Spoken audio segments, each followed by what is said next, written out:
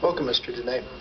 Sam DNA Dene, the guard angel for government and the guard angel against media panhandling. I'm an Air Force Academy graduate. I spent many years flying fighters and bombers defending our nation against enemies inside of the border and outside of the border.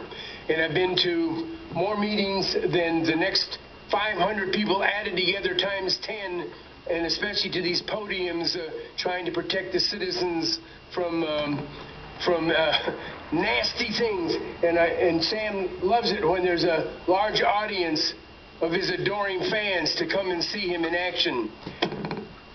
Yesterday, I was glad to see that brand new public holiday that Sam was instrumental in creating went by with a lot of fanfare and happiness by everybody. I'm speaking of what they call Indigenous Peoples Day.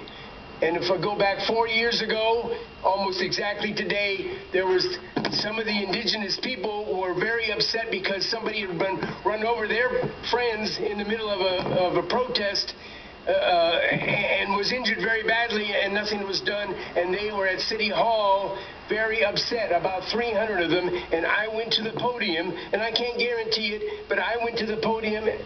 They all went to the podium, and I went to the podium and single-handedly quelled a riot. No guarantee I did, but those indigenous people were very happy. They all, nice smiley face, and they all left the meeting. And through the years, we've come up with this name of a new, and that wasn't totally my idea. We came up with this Indigenous Peoples Day. It's a great idea. I still think Columbus probably did a few good things too.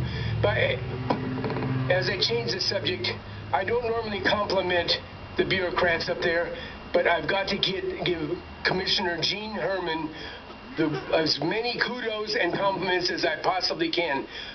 She wrote one of the greatest articles I've ever read, and not just the quality of the article, but the content about animals, and they don't get enough credit. And it seems like the Reno City Council is against people having pets, and Herman did a phenomenal job of counteracting what they did, and thank you very much. The only problem was her article was written in this is Reno, Nevada, 400,000 people.